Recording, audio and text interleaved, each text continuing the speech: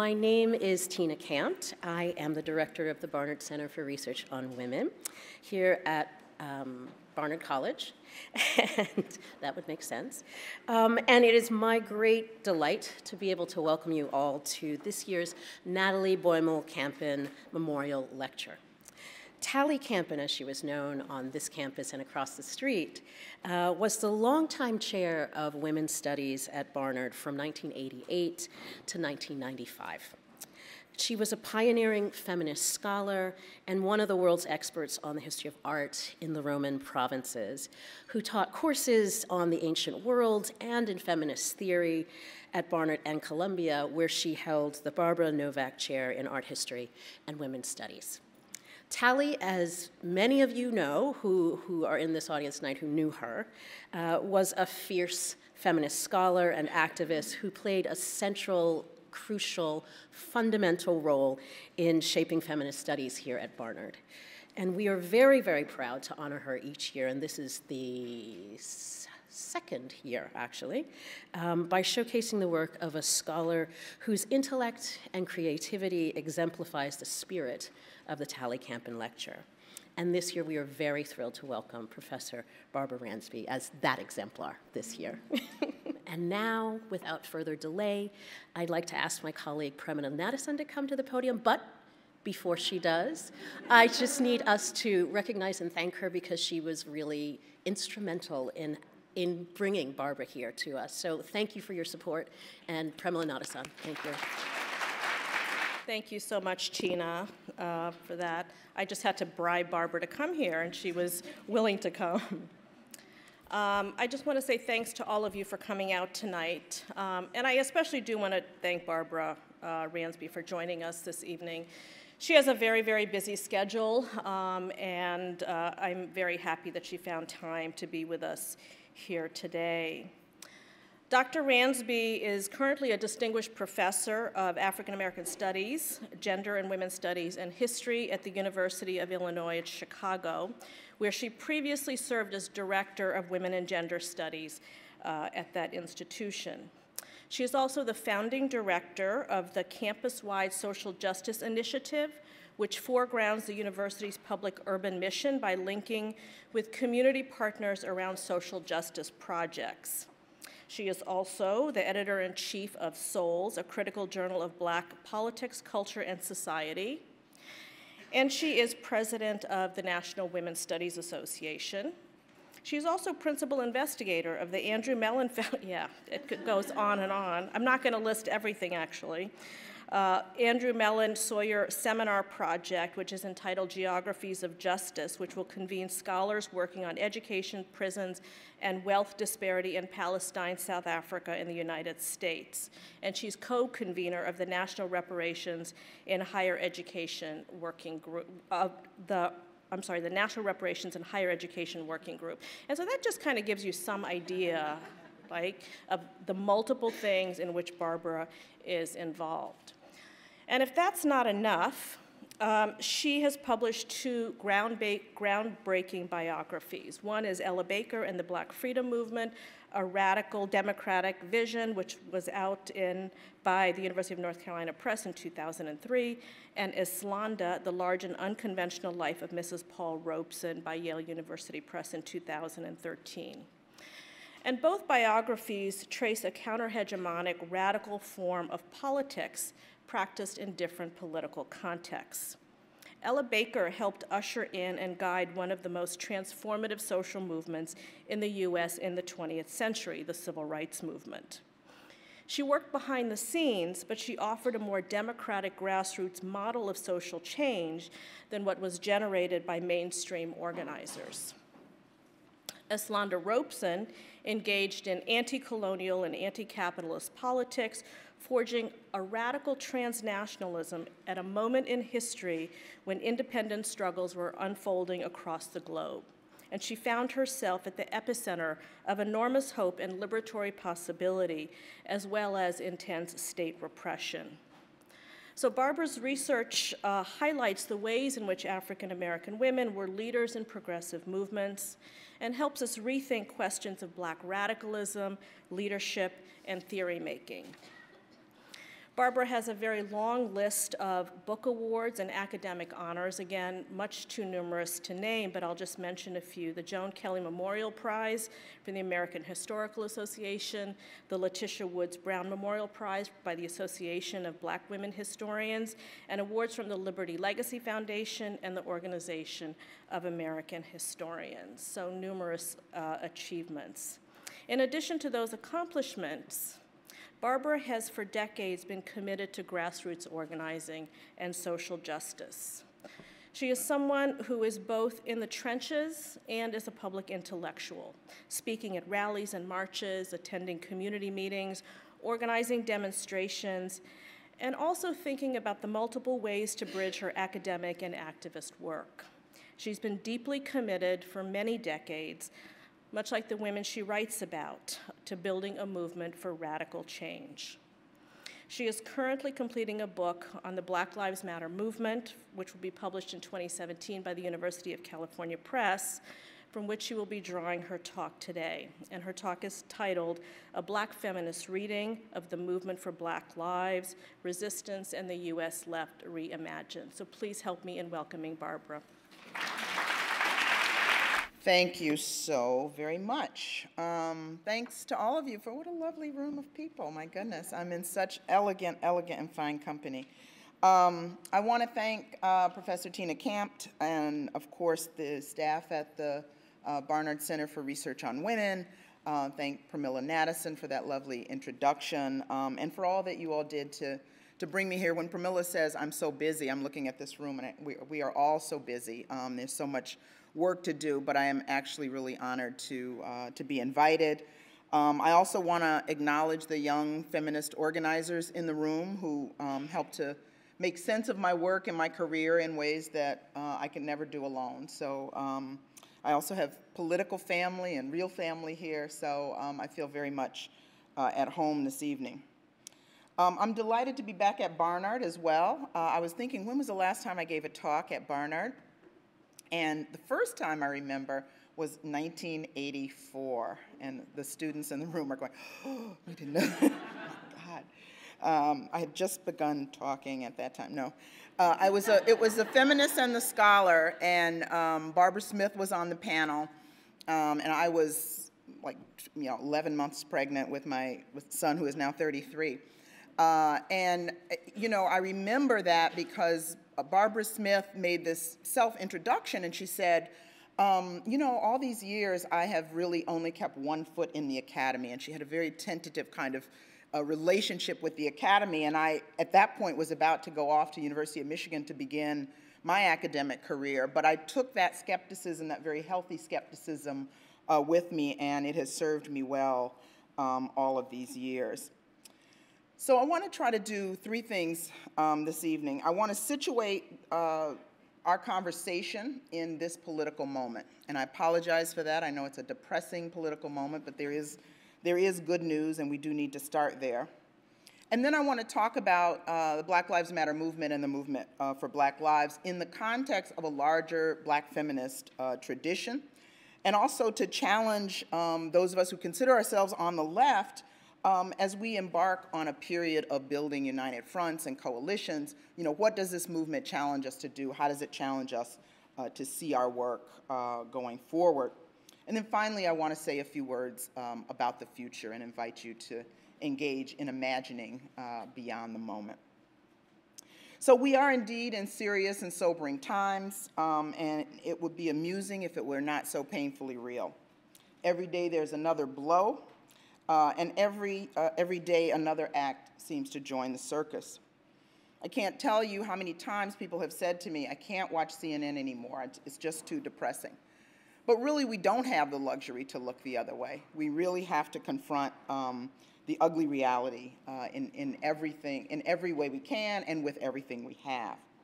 And I also want to say, that I come to you, as Pramila suggested, as both a scholar and an activist. And in some ways, my work with the Black Lives Matter movement, I'm embracing this term elder, it's just kind of, have to shake it off every time they say it. But I'm trying to be a well-behaved elder and learn as much as I teach. But in the context of that work, I'm really revisiting some of my practice as a historian, because I'm used to writing about dead people, right? You know, and they have usually said and done all they're going to say and do. But in this new book project, I'm really finding the subject is in some ways a moving target, but it's also a group of people in whom I'm very invested, and so I really have to tread lightly and be very careful about the practice that I'm engaging in so that I serve the project and don't do a disservice to the movement. We could talk about that more later. But a little bit more about this moment we find ourselves in. I feel it is a proto-fascist moment. People use different terms to define it. That's not a term that I use lightly.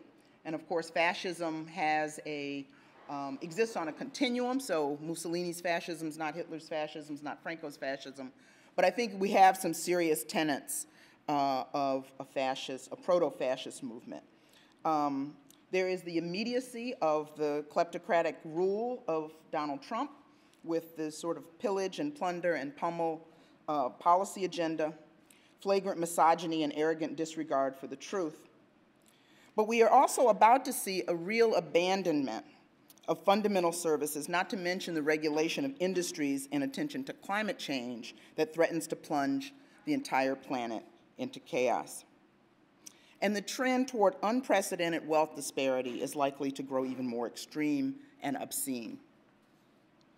On the global front, the military quagmires all over the world have devolved into violence and chaos, pushing literally millions of people into the gut-wrenching status of the global homeless. A president who, when asked why he admired another leader in the world known as a cold-blooded killer, responded, "There are a lot of killers," and talked about waterboarding as a kind of soft form of torture. We are in a moment in which the government is increasingly turning its back and its guns on the most vulnerable among us. And when I say guns, I think we do have to confront the reality, as we do in Chicago, of immigration raids that are being carried out very violently, right? And in fact, Trump has referred to these as military operations. And aggressive policing toward Black and brown communities is yet another form of violence. This means more police harassment, more police shootings, more police killings, and fewer DOJ investigations. This is an ugly and sobering reality.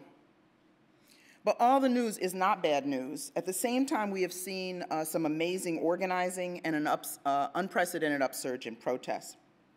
The January 21st Women's March and sister marches around the country were both important and controversial, and I think there are lessons in those. And my initial reaction was one of skepticism, but I think we saw through a process of struggle around the J21 March a platform that was genuinely progressive. The Sister March in Chicago, similarly, there was struggle before, during, and after the march that I think brought it to a genuinely different place. The March 8th women's strike, similarly, not perfect. There were challenges, but a mass mobilization nonetheless. In Chicago, with a large immigrant population, many of them my students who've been involved in the movement of undocumented activists, massive protests at the airports from coast to coast, including in Chicago. So all of these were hopeful signs, right? People rising to the occasion, saying no, declaring themselves conscientious objectors, refusing to collaborate and normalize this new regime. It's in that context of resistance that I want to talk about the Black Lives Matter movement and the movement for Black lives. And I'll say a little bit about the distinctions between the two in just a minute. This is a movement important to all of us, not just Black people, not just Black feminists. And I have, in writing this book, I really have had to struggle with how the movement is labeled, you know, how it's framed, how sometimes it's dismissed. And I want to offer some observations from my vantage point as a scholar, activist, and at times a participant in the movement. I want to argue that this is a Black feminist movement at its core, and that we need to see it as such, and that it in fact offers some guideposts, some leadership, and an agenda for a larger progressive and left movement. But what is the context in which this movement is struggling at this moment? In the immediate wake of the disastrous November election, we heard the argument from Professor Mark Lilla here at Columbia and others that so-called identity politics were the downfall of the Democratic Party and the left. Democratic Party and the left not being one and the same, of course. In essence, that Hillary Clinton was supposedly catering too much to black people, women, and gays. Quote, "The age of identity liberalism must be brought to an end," he proclaimed in no uncertain terms on the op-ed page of the New York Times. There was much bemoaning of the neglected white male voter and the white working class in general. To the left of Lilla is feminism's own Nancy Fraser, who has argued vociferously against so-called identity politics, outlining in the pages of Dissent why social movements were enabling a kind of quote-unquote progressive neoliberalism. And then, of course, there are other voices like Adolph Reed and Jim Sleeper and my colleague Walter Ben Michaels and Todd Gitlin, who argue identity politics are divisive. Identity politics are the handmaiden of neoliberalism. Identity politics alienate white workers. What's in it for them? It's important in talking about identity politics that we interrogate the nature of the term, right? What are we really talking about? Black radicals and black feminists have argued as hard as anyone against a narrow identity politics. If we define identity politics as a form of essentialism, I too am against identity politics. If we define identity politics in some skewed, narrow, one-dimensional fashion, it is not the politics to which I have devoted 40 years of my life. But in reality, for most critics of so-called identity politics, it is really a placeholder for all of the social movements that have organized around race, gender, sexuality, and other forms of oppression that are not class-only or class-first. Just as Trump longs for America's bad old days of unchecked patriarchy and white supremacy, some sectors of the left seem nostalgic for making the left white again and not having to bother with the challenges around homophobia, sexism, and racism. Now, to be fair, within the large category of liberal to left opposition, there are those who argue for simple inclusion, integration, or as Fraser would say, recognition over redistribution. But that is not a black feminist intersectional analysis or a transnational or indigenous feminist politic. And to the degree that this argument, this critique has any traction at all, it is the degree to which proponents who write off, erase, or ignore the black left and black radicals in general and black feminists in particular. Now, I should say parenthetically, black feminism is a political and intellectual tradition. It is not an identity status. It is a set of beliefs, a political frame for analyzing the world and resisting oppression. Intersectional black feminism is grounded in the US, North American, Caribbean context, and we make no apologies for that. Because at the same time, it does not preclude, and in fact, in almost every instance, insists upon a transnational feminist solidarity. We most often identify intersectionality as an intellectual anchor of black feminist thought, and I subscribe to that, but let me also say this.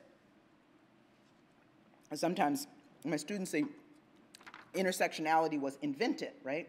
And our colleague, my friend and colleague, Kimberly Crenshaw, in a sense coined the term, but it really didn't begin there. Black feminists and pro-feminist black women, before the praxis had a name, operated within an intersectional framework. Sojourner Truth and Harriet Tubman, Ida B. Wells Barnett, Claudia Jones and Eslanda Robeson, Ella Baker and Rosa Parks. And of course, explicitly in the mid to late 20th century, Audre Lorde, Barbara Smith, Angela Davis, Bell Hooks, June Jordan, Beverly Guy-Sheftall, Kathy Cohen, and the list goes on. Let me also say this. In order to name and map a black feminist tradition, we have to be willing to think and talk differently about theory. It sometimes makes people a little nervous. But Ella Baker, Essie Robeson, Fannie Lou Hamer had a worldview. They were not just organizers. They were not just, visceral consultants to the movement. They were intellectuals. They borrowed from different political and theoretical traditions in order to understand the world. But they were not slaves to theory. They used theory for the practical work of liberation and of helping other people to get free. Secondly, they did not write long treatises. They did not pen 100 volumes, as some Marxist theorists have.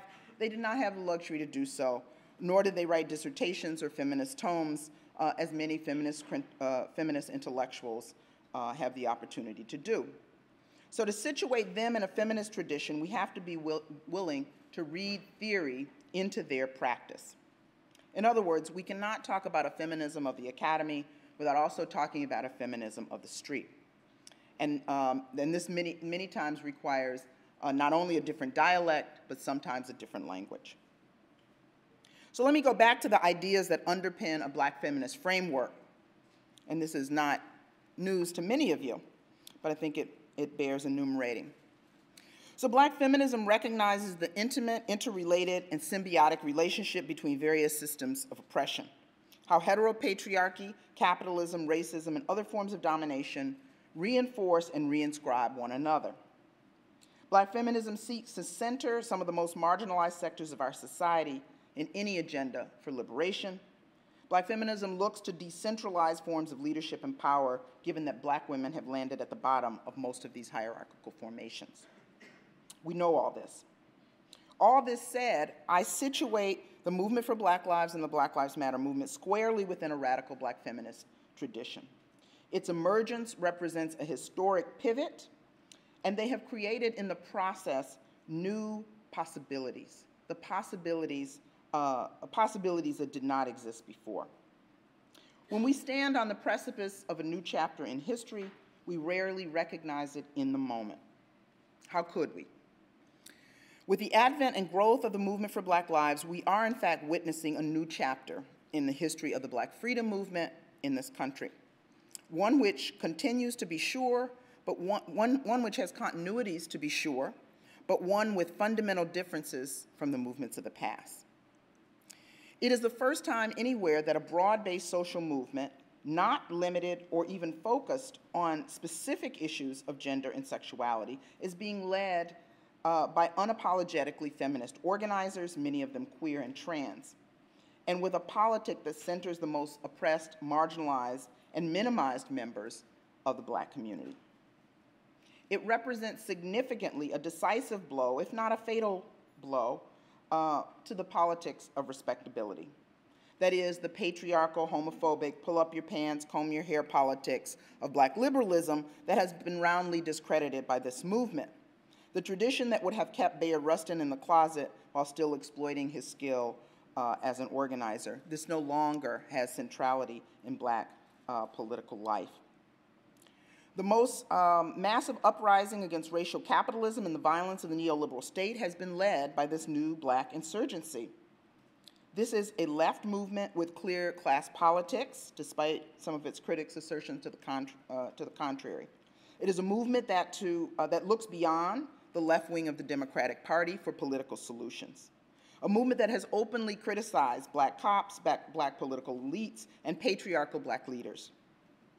In building Black futures and the Vision for Black Lives platform, two important foundational documents that have emerged from the movement for Black lives, there is a clear unity agenda, a principal basis for a united front against right-wing populism, the fight for 15 and low-wage workers issues, climate change and indigenous rights, reproductive justice, student debt, disability issues, and solidarity with Palestine are all a part of the document. And one of the only reasons, I think, that the document has not been embraced to a greater extent as a platform for the left is where it originated, which is in a Black feminist-led movement. It is only by ignoring this work altogether, misreading it deliberately, that it can be conflated with bourgeois liberal feminism, as is implicit in the Dissent piece by Nancy Fraser. So what we term the Black Lives Matter movement, or the movement for Black lives, has evolved over the past 4 years into a broad-based movement with international reach. Its influence has infiltrated professional sports, primetime television, and all aspects of popular culture, taking some interesting turns in the process. But more importantly, it is a slogan, a demand, and an unrelenting question and yearning that has captured the sentiment of tens of thousands.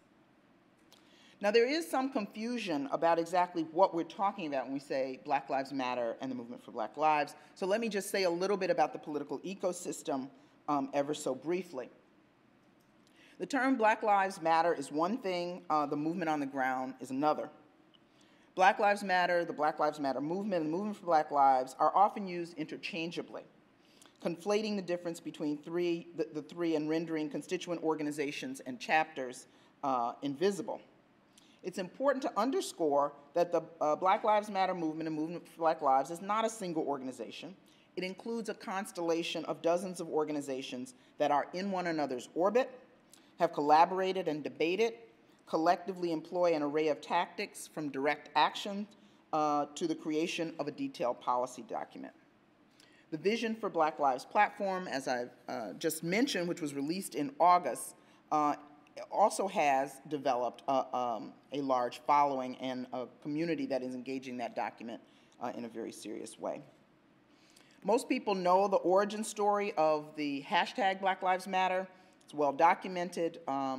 In the wake of George Zimmerman's acquittal for the killing of unarmed black teenager Trayvon Martin, Oakland-based activist Alicia Garza, who's going to be here in a few weeks apparently, wrote what she termed at the time a love letter to black people, ending with a version of the term Black Lives Matter. Two of her friends, other activists, Opal Tometi and Patrice Cullors, then helped to turn that into a social media platform. She then joined forces with those three after the Ferguson uprising began and organized a freedom ride into Ferguson, out of which grew the Black Lives Matter network. Now, the founders of Black Lives Matter movement are one part of this larger constellation of forces, but it is not by any means the entire story. In parallel time, even before the formation of BLM Network, there was a formation of other national and regional organizations that have been absolutely essential to the movement organizing that has unfolded. And they include, most significantly, the Chicago-based Black Youth Project 100, with a highly trained cadre of young adults between 18 and 35 in chapters around the country. They organize around what they describe as through a black, queer, feminist lens. There's also the Dream Defenders based in Florida, which is a Black and Latinx-led multiracial group, Million Hoodies for Justice, based again here in New York, and a myriad of other organizations, regional and otherwise. The Let Us Breathe Collective in Chicago, the Millennial Activists United, which is no longer functioning as far as I know, in Ferguson, Hands Up United, also in Ferguson, led by the charismatic poet Tef Poe, and Lost Voices, a group that literally formed an encampment during the Ferguson uprising in 2014 in that community. I also want to speak to what I find very interesting as another third tier of movement organizations that are serving an interesting and important function.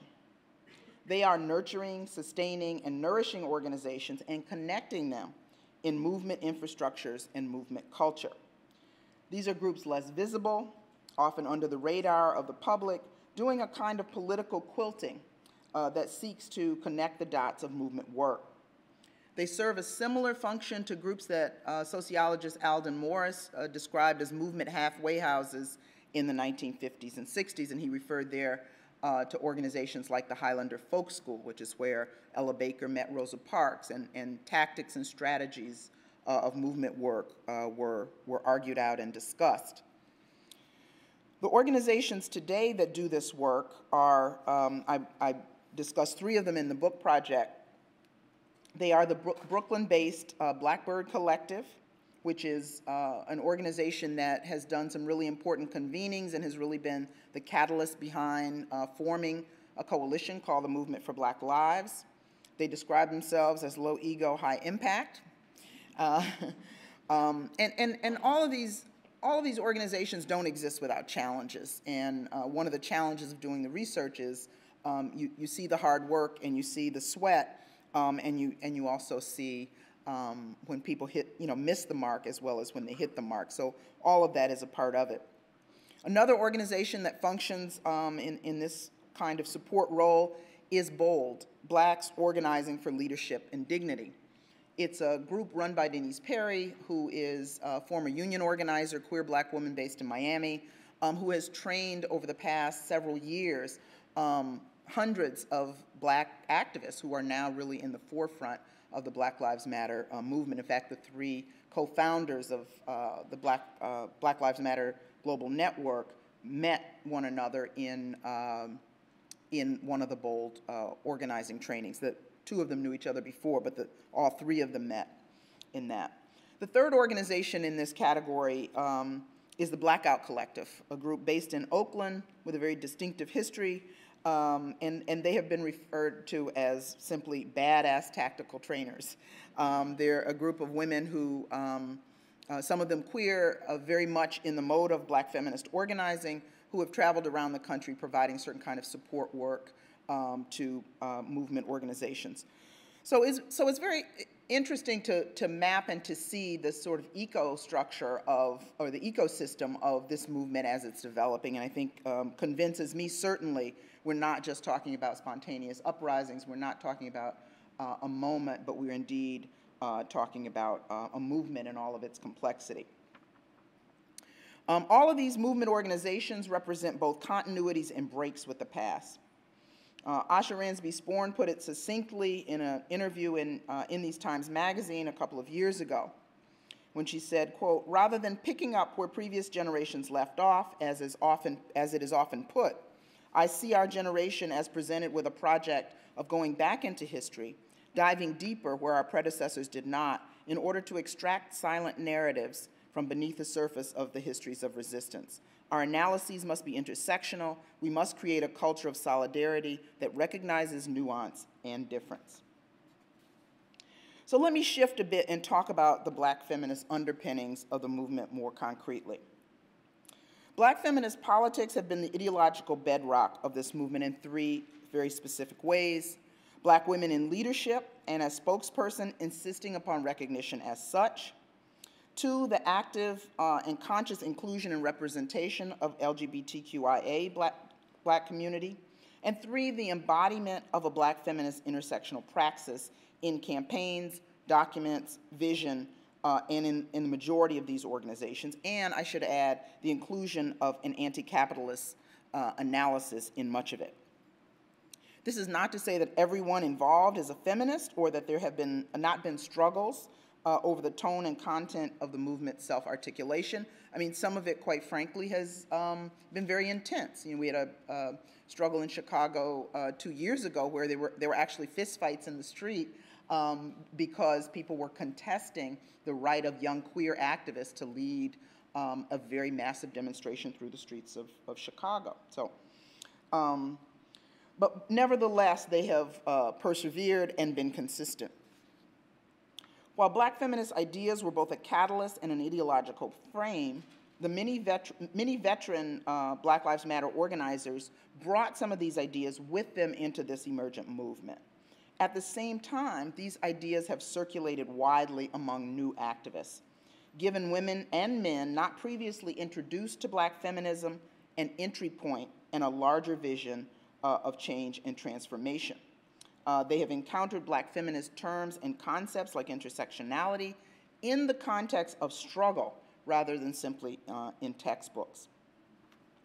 To paraphrase Kathy Cohen, the emerging movement is connected to a black feminist tradition in the following ways.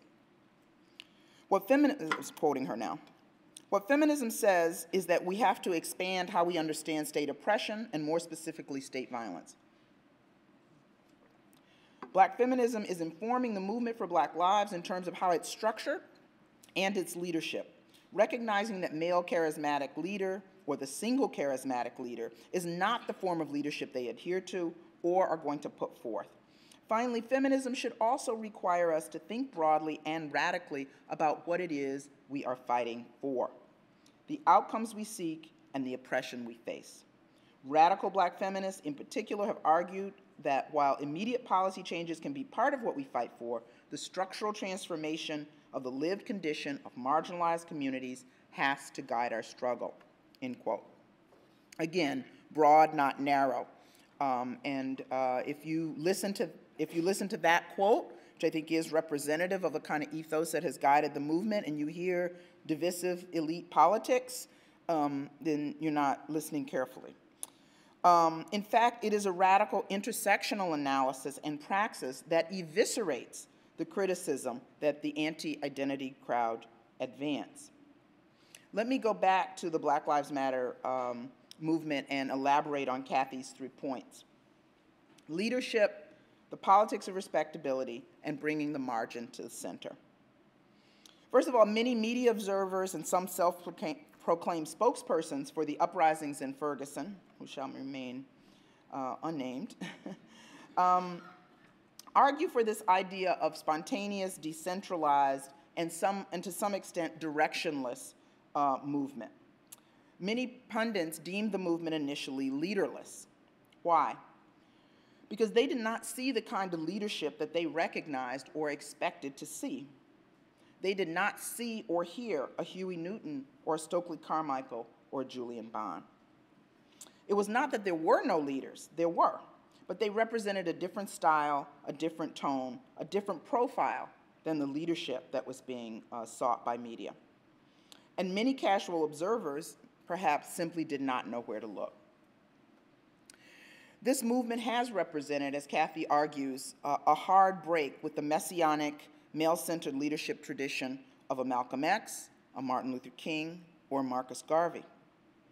At the same time, however, that it was a break with certain forms of Black leadership, it was a continuation and a reclamation of others. The leadership style, for example, of Ella Baker, Fannie Lou Hamer, Majeska Simpkins, and many more. Grassroots, decentralized, militant, and democratic. The assertion of a queer feminist leadership has been significant, palpable, and unapologetic throughout. Now, this brings me to this question of the politics of respectability. Rejection of a top-down male leadership is one thing, but the politics of respectability with the critical axes of class and sexuality are very important. And I just want to briefly quote Fred Harris, who described the politics of respectability in what I think is a pretty succinct way. What started as a philosophy promulgated by Black elites to, quote-unquote, uplift the race by correcting the bad traits of the Black poor has now evolved into one of the hallmarks of Black politics in the age of Obama. A governing philosophy that centers on managing the behavior of Black people left behind in a society as touted as being full of opportunity. In an era marked by rising inequality and declining economic mobility for most Americans, but particularly for Black Americans, the 21st century version of the politics of respectability works to accommodate neoliberalism.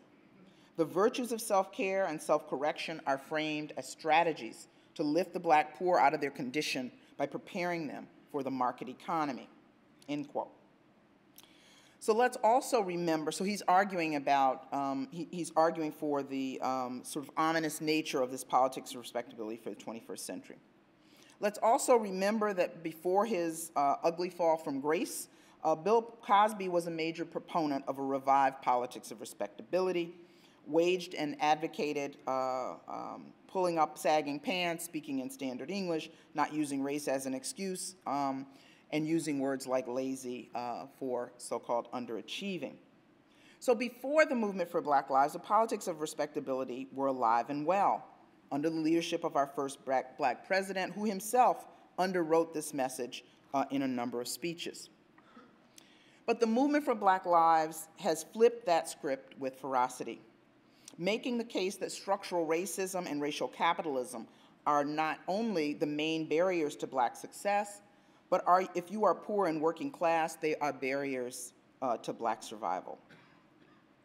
This also shattered any remaining, they also shattered any remaining illusion about post-racialism that might have been lingering, somewhere in La La Land. One of the distinctive features of the Black Lives Matter movement, the movement for Black Lives, is an adamant refusal to succumb to making distinctions between the deserving and undeserving victims of state violence. The movement has argued that it did not matter what Eric Garner did. It did not matter what Rekia Boyd was saying. It did not matter why Walter Scott was running, what Tamir Rice was holding. That action should not have constituted a death sentence. I also just want to pause and put on my historian's hat for a minute to point out that the struggle over respectability politics as a part of a larger struggle around race and class is not entirely new. I recall when I hear the language of the Movement for Black Lives, Ella Baker's insistence that democracy had to apply to everyone in the towns that she organized in for the NAACP in the 1940s. She argued specifically that college-educated, church-going folks didn't have rights greater than the person she labeled the town drunk, the guy who might talk too loud, drink too much, but nevertheless deserved to be treated fairly. And she used this term referring to the town drunk in multiple speeches, and that was her way of interrogating this notion that some people were deserving of rights if they had conformed to a certain kind of comportment and behavior. So in the spirit of Ella Baker, this is not a movement prepared to throw poor black people under the bus, quite the opposite. As one activist told me bluntly, we don't just want cops to stop killing us, we want a restructured economy where we can work and live like human beings. It is no coincidence that most of the high-profile murders that have occurred as triggers for Black Lives Matter protests have been among the most socially and economically marginal sectors of our communities. The high-tech, labor-light economy has failed many of these people, and so has the neoliberal state. Young Laquan McDonald, the 17-year-old Chicagoan shot 16 times, was also the survivor of foster care and juvenile detention centers. Eric Garner and Alton Sterling forced into the underground economy, selling loose cigarettes and, in one case, bootleg CDs in order to make a living. And there is, of course, the case of Corinne Gaines in Baltimore County, survivor of domestic violence, struggling in a low-wage job as a hairdresser after being pushed out of school, ultimately shot dead in her apartment by the Baltimore County Police. While class is one pillar of the politics of respectability, gender and sexuality are certainly the other. So it is the articulation of a black, queer, and trans politic in many of the organizations that is another powerful blow to the politics of respectability. Heteronormative and even conservative heteropolitics have been a mainstay of respectability politics. Quoting Alicia Garza, she links race, class, and sexuality in the following way. BLM goes beyond narrow nationalism that can be prevalent within black communities, which calls on black people to love black, live black, and buy black, and keep straight, cis black men in the front of the movement while our sisters, queer and trans and disabled folk take up roles in the background. Black Lives Matter affirmed the lives of black, queer, and trans folks, disabled folks, black undocumented folks, folks with records, women, and all black folk living along the gender spectrum. It centers those that have been marginalized within black liberation movements. It is a tactic to rebuild the black liberation movement. Now, some of the leaders of Black Lives Matter movement, Black Youth Project 100, and a number of the organizations brought black feminist politics with them into this phase of organizing. But there's another group of activists and organizers who were new to struggle, who were new to organizing, who have also been introduced to these ideas. And in some of my research for this book, I interviewed a number of people who were active in Ferguson and other local struggles. It was quite interesting how people talked about the introduction of terms like intersectionality, the discussion of issues of sexism in the movement and how it was dealt with. And I'll just tell you two quick stories. One is the story of Netta Elzy, who became a kind of Twitter celebrity after the Ferguson protests, very much aligned with DeRay McKisson, helped to found something called We the Protesters, and has a very specific notion about her activism, which is different than some of the other groups. But it was very interesting to read a number of interviews that she gave and talking about her own consciousness as a woman activist, observing sexism in the movement, pushing back against that, finding a kind of solidarity among other black women in the movement who did in fact describe themselves as feminists. And she, in the final analysis, did not embrace that label, but commented, that those experiences, those conversations had in fact changed her life. I've never been so empowered before, she said. It is so nice to have sisterhood and struggle. Another person less well known than Natalie is Alicia Saunier. Alicia was a St. Louis activist, teenager, about to go to college when Ferguson happened. The Ferguson uprising happened in August of 2014. And she became very immersed. I mean, she went into the protests very naively, initially, going to take water bottles to protesters, encountered rubber bullets and tear gas, and rather than running and hiding, she really became emboldened by that experience. But also one of the things she really made a point of wanting to share with me in my interview with her was her gender consciousness that developed in the context of the movement, right? That she was on the front lines with a number of men who she felt were disrespecting her, had a double standard about who should be there, were either sexually harassing her or being very protective in a paternalistic way. And she began to question all of this as she's finding her political voice, and then through readings and teach-ins and other things, came to embrace a kind of feminist, black feminist identity in the context of that struggle. And I tell these stories because so often, black feminism is maligned as a kind of ivory tower ideology or practice, but in fact it was in the context of fighting for the larger black community against state violence that these women also encountered and embraced a kind of black feminist politic. So let me then go back and reiterate, how am I doing for time? Reiterate specifically some of the influences that I've tried to tease out. One is the insistence upon inclusion and the centering of the most marginal, borrowing directly from theorist bell hooks and others, who talks about the need to move the marginal voices to the center of liberation struggles and feminist praxis. Bell Hooks, even though Bell Hooks has had her disagreements and run-ins, let's just say, with young feminist activists around issues of popular culture. Then there's a question of internationalism and solidarity across lines of difference. And I was very struck by Alicia Garza's comment that this is not a narrow nationalist movement. That is, in fact, a black-led internationalist movement. The Black Lives Matter Network has chapters in the UK and in Canada. Black Youth Project 100 has sent members to Palestine in solidarity with the struggle there. And so from the very beginning, kind of in the spirit of Angela Davis and June Jordan and many others, there has been a black feminist internationalism that has guided this movement. And I should also say, as an aside, in terms of the developments at this moment, I'm very hopeful about a kind of united front conversation and strategizing that's going on between people working around issues of immigration and undocumented folks in the Latinx community and the young organizers in Black Youth Project 100.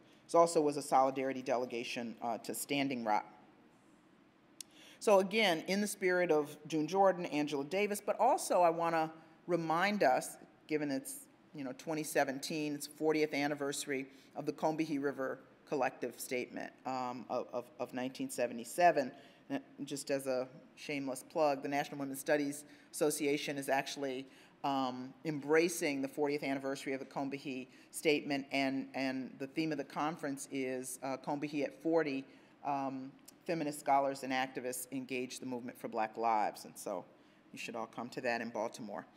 But the Combahee River Collective Statement, while it focused on local instances of racial violence, initially in Boston and elsewhere, had also a very anti-imperialist and anti-capitalist message, and I see that reverberating through the language of this movement. Finally, Black Lives Matter and Movement for Black Lives organization have also contested who is viewed as a legitimate victim and survivor in the larger campaign against police violence. And this has been a big discussion because in some ways, some of the most publicized names have been male victims of police violence. And of course, that is a part of it. And the tragedy for all of our people is very real. But they have also insisted that there are a whole set of names that we often ignore. Ken Crenshaw has been very vocal and very instrumental through the African American Policy Forum, but also groups like Assata's Daughters in Chicago, again, BYP 100, and a number of groups have done a lot to advance the hashtag Say Her Name, not only introducing us to Sandra Bland, but a whole list of others. Also very significant, not only in terms of gender, but also in terms of class politics once again, was the support to the 13 women in Oklahoma who were victims of Daniel Hostclaw, who were, many of them sex workers, women who had criminal records, who feared that they wouldn't be believed if they came forward to talk about sexual violence they had experienced at the hands of this police officer. And that was in a different era, in a different context. Those women might not have found the support that they ultimately found, and in the context of the ethos of this movement, they did find that. So let me just shift now and say a few words about the future, and I want to leave time for us to have some conversation. Another strength I find in this moment, and something that gives me hope about the trajectory of this movement, and again, despite contradictions and blemishes and challenges and all of that stuff, it's human beings trying to change the world is messy business.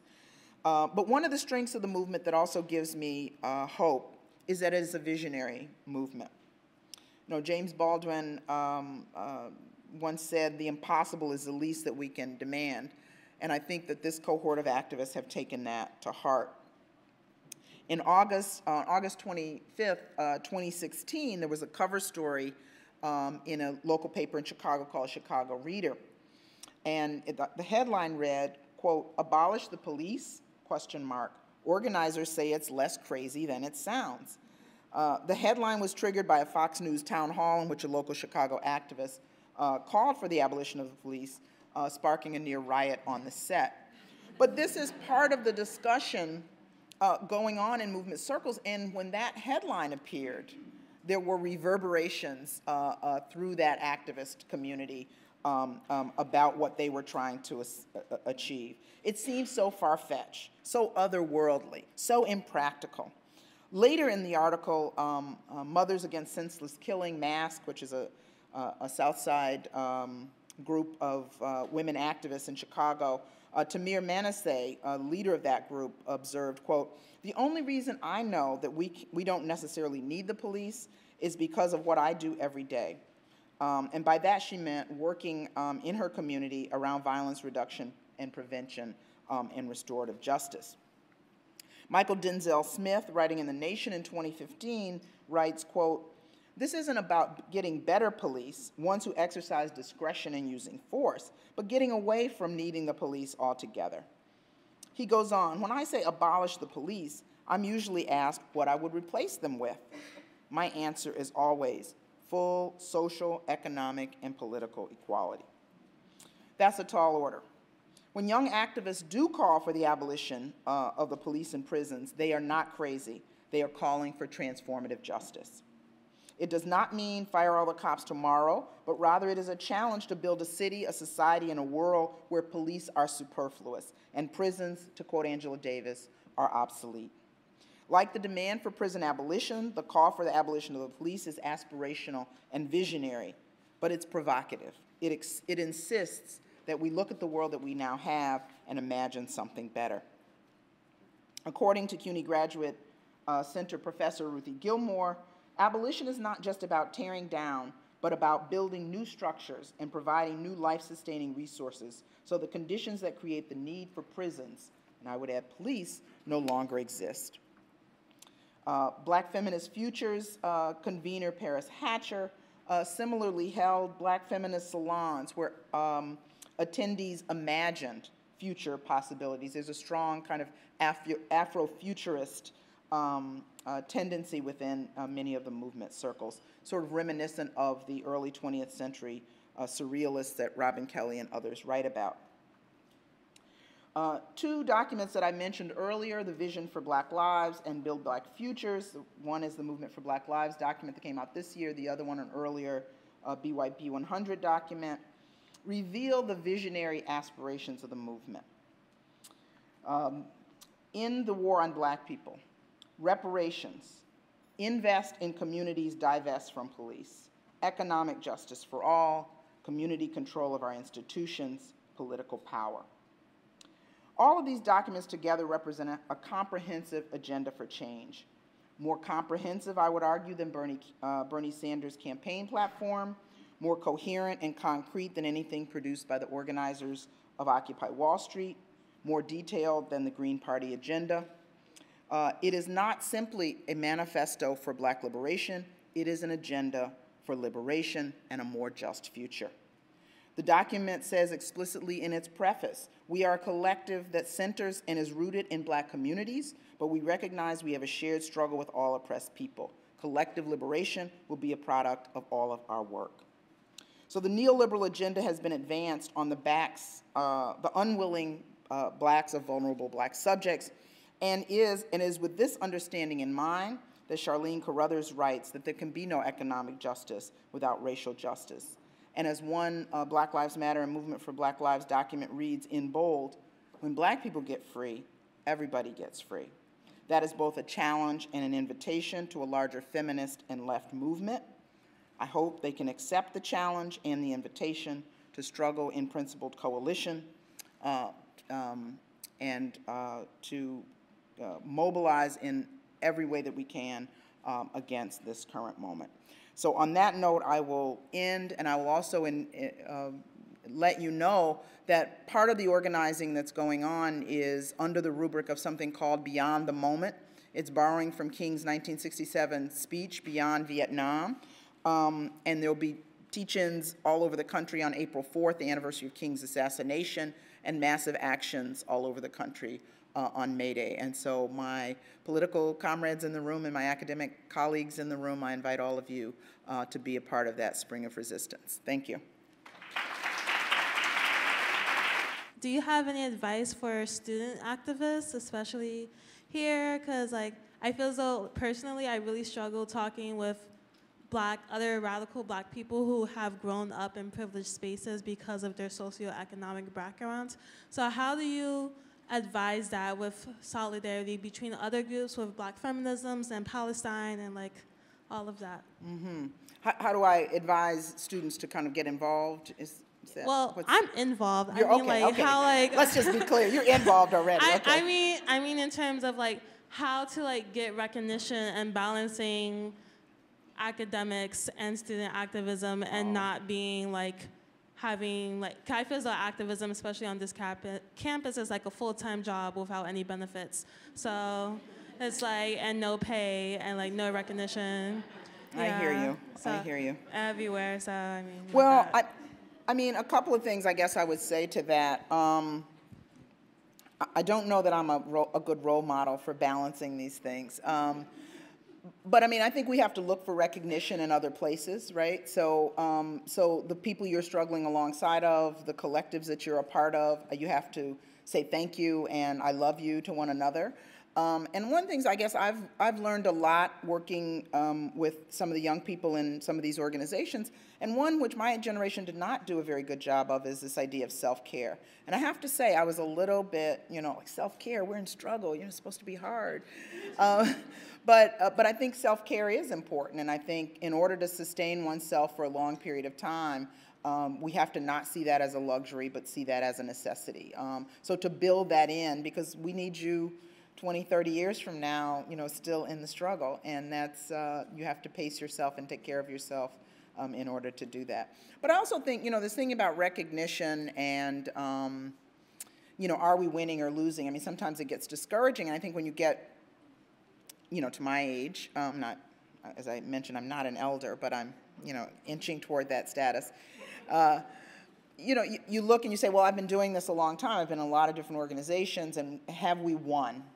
And the answer is yes and no, right? That winning gets recalibrated, and sometimes winning is preventing certain things from happening as much as it is, you know, achieving what the goal that you set out to achieve. And the other thing is, you know, living a life of integrity and having a community that is fighting the fight with you. That there's enormous, you know, there can be enormous joy and reward in that. So, you know, have a talk with yourself about those things and embrace the community that you're involved with. So, Yeah, Saidia? Yeah. Great, thank you for that. She's going to ask a real complicated question. No, it's actually is it on? Yes. It's a kind of just a basic question, and that's taking up your terms about the kind of left liberal critique of identity politics. And one of the things that I've been struggling with at this moment is basically a kind of rigorous, critique of racism in leftist organizations. And it seems that that's what's being occluded at this moment, that many people are organized against Trump, but just thinking about how constitutive racism is to the political order, and how do we think about that as we're trying to think about coalition politics in this moment? Mm-hmm. Well, thanks for that question. I mean, it's something I think about a lot in this moment. And I alluded to, I could have gone on about it. A lot of organizations, including people who were residuals of the Bernie campaign, folks in the climate change movement, who are looking for big tent United Front work, have made this argument that,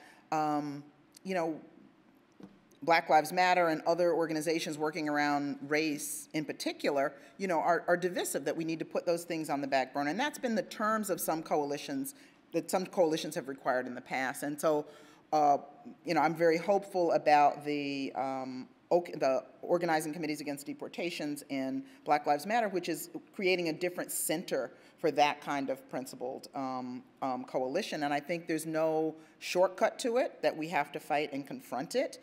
I don't think we can avoid doing United Front and coalition work. And I really like to try to think beyond coalition and beyond this language of allies as well. What does it mean to have a movement that sees fighting white supremacy and anti-blackness at the core of it?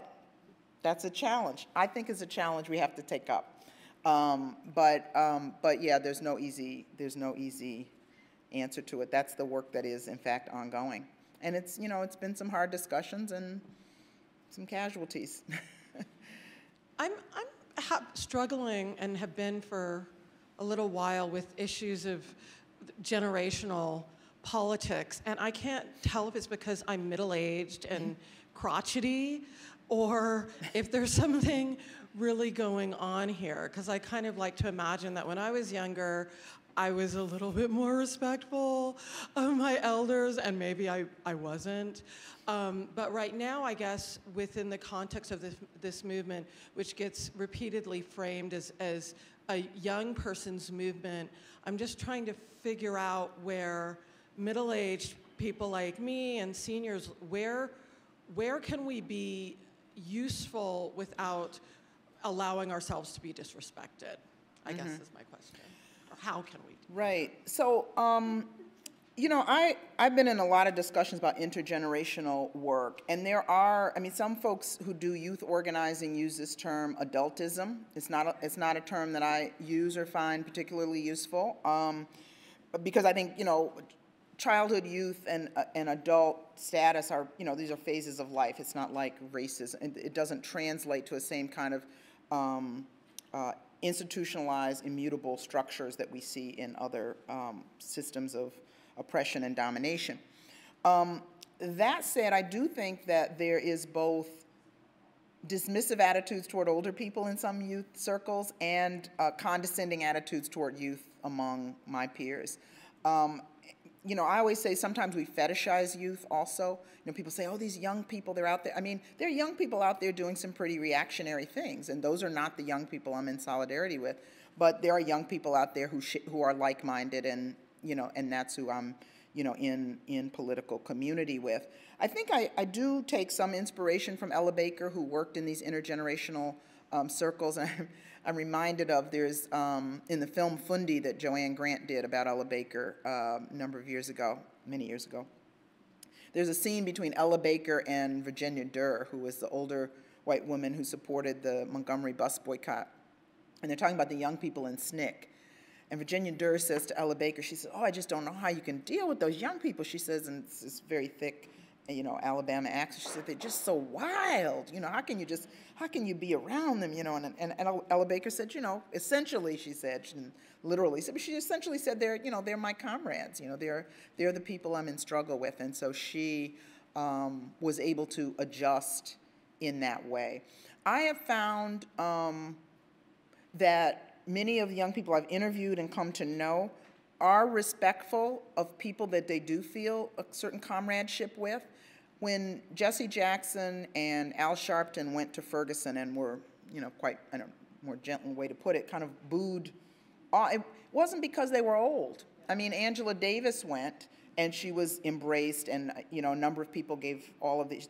And one young woman said to me, the woman Alicia Saunier, who I quoted, she said she didn't come to scold and mold us. She came to learn what we were doing, to be in solidarity, and so forth. So I think it's kind of how you roll that determines that. And I have sometimes been disrespected by young people. I have almost as often been disrespected by older people because of political differences. But it's part of what we have to struggle and try to achieve some balance with. But I have I have to tell them to stop calling me, an elder or Dr. Ransby or something like that. I kind of want to put a little bit of that on chill, but anyway. After reading Black Women Historians in the Ivory Tower, it encouraged me to believe that there was a need for academics like me within academia. And so I thank you for leaving behind a legacy for a new generation of scholars to build upon. And so my questions are, what are the new challenges facing Black women historians today? And what are our roles within the liberation movement? That's a good question.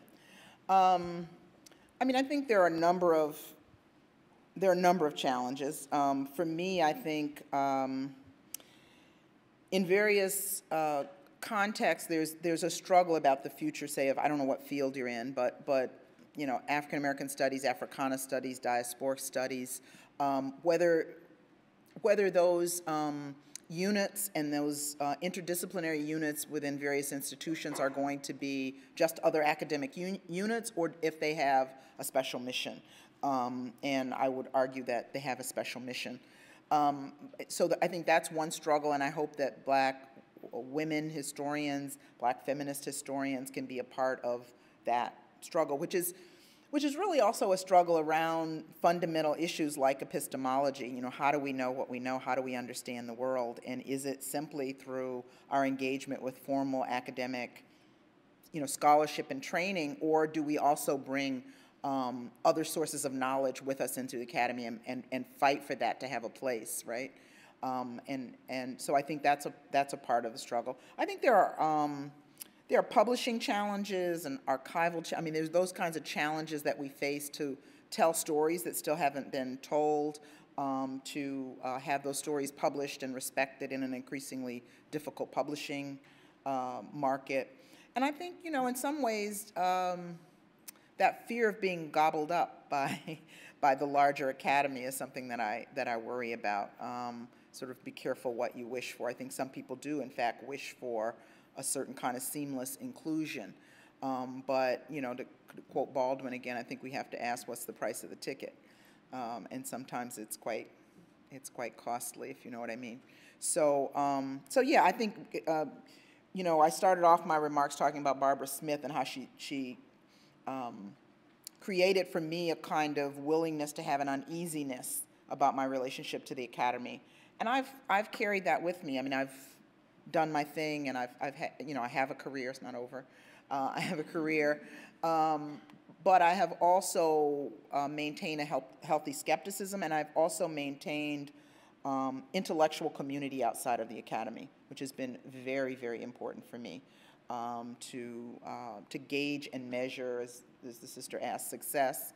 Right? It's not always the success of the academy. It's we figured out something together. We made an impact. So that would be some of my general comments. I was really interested in hearing more about the third tier of organizations that you talked about, and that political quilting, And could you just like talk a little bit more about like what continuities are there from old movements there and what new strategies? Right. Did you hear? So I find that work very interesting, very close to my heart. One of the things I did after the Ella Baker book was I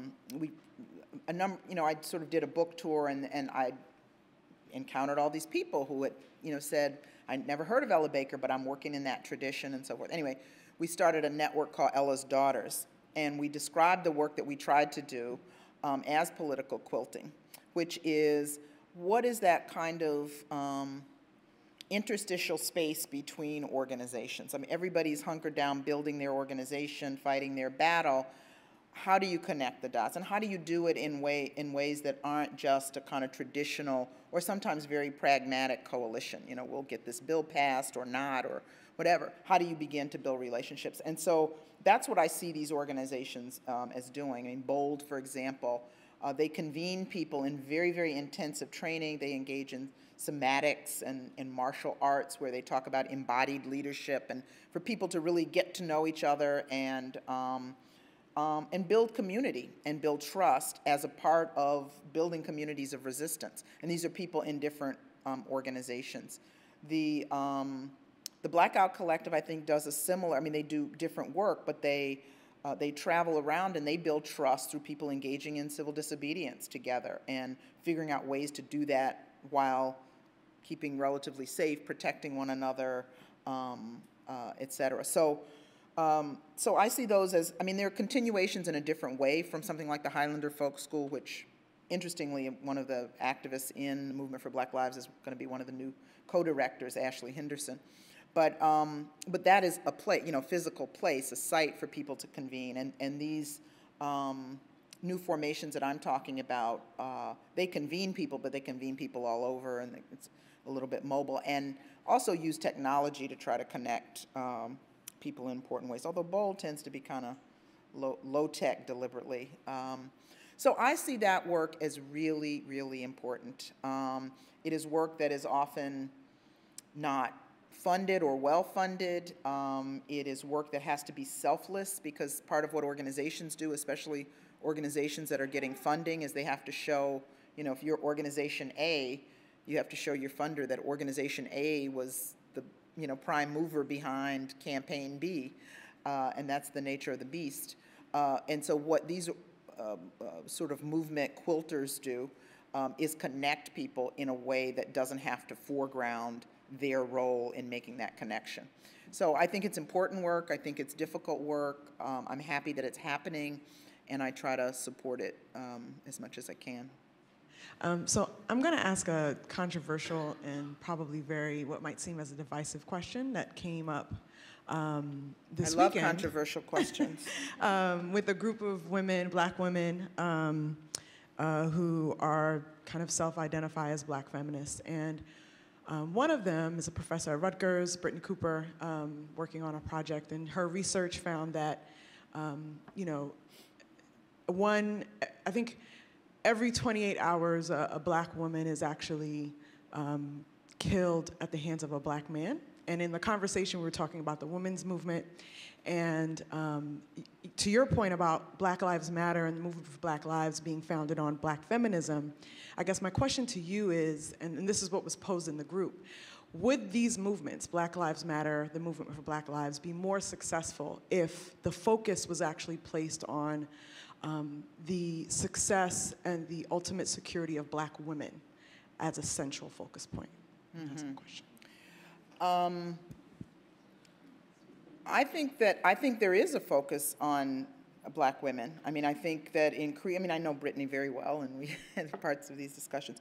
I think that there's a struggle in the movement, right? So no movement is monolithic. There's struggle in the movement about focus, about types of campaigns, but there's been a consistent push to foreground the ways in which women experience violence, not only at the hands of black men, but at the hands of the state, at the hands of police. Everybody knows the name of Sandra Bland, but the Say Her Name campaign brought many other names to the fore. In Chicago, there was a very successful campaign around a woman named Rekia Boyd, who you know, who was killed, and using those cases to illustrate, you know, a larger pattern. So I don't think it has to be to the exclusion, one has to be to the exclusion of the other, but I think that is actually one of the hopeful things about the movement for me, that I think it has increasingly illuminated violence toward black women. I mean, the Korean Gaines case was an interesting one, right? Because, you know, in a lot of ways, when we talk about deserving and, you know, victims who are more sympathetic than others, she became an unsympathetic victim in a lot of circles. And I was very pleased and proud of a lot of black feminist voices that came to her defense. People wearing T-shirts that said, you know, remember Corinne, Charlene Carruthers writing a very powerful piece in Color Lines, I think it was, in defense of Corinne Gaines. People know the story, right? Corinne Gaines in Baltimore County, who was, you know, whatever you say about her ideas were complicated, but you know, she had a gun, she was in her home, and the police on a traffic violation broke in and killed her and wounded her child. So, I mean, in some ways it was a test of what kind of victim of that violence is the movement prepared to stand up for. And everybody didn't stand up for her.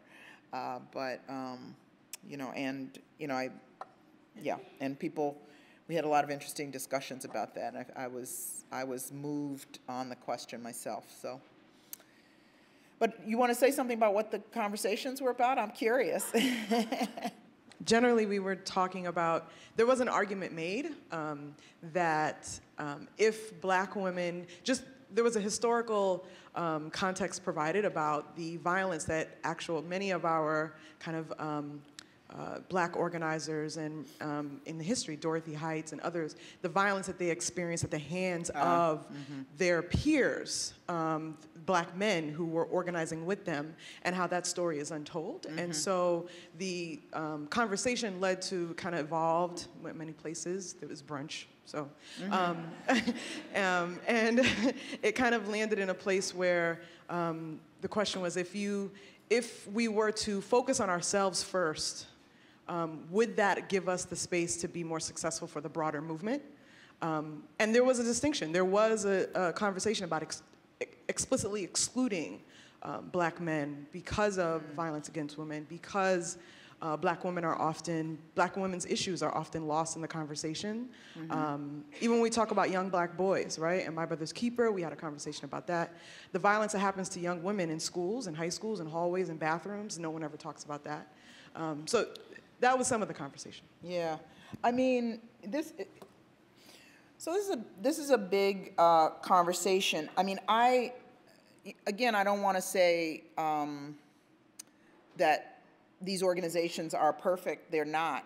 But, and this is where intergenerational stuff comes in too, they are so much better at dealing with this. I mean, I'm impressed, for example, at the accountability process in some of the organizations. BYP has a very elaborate accountability process, and, you know, I'm not revealing anything because this was, you know, in media, you know, instances where men in the organization were accused of sexual assault, sexual violence, sexual harassment, who were actually taken through an accountability process, a very detailed accountability process inside the organization.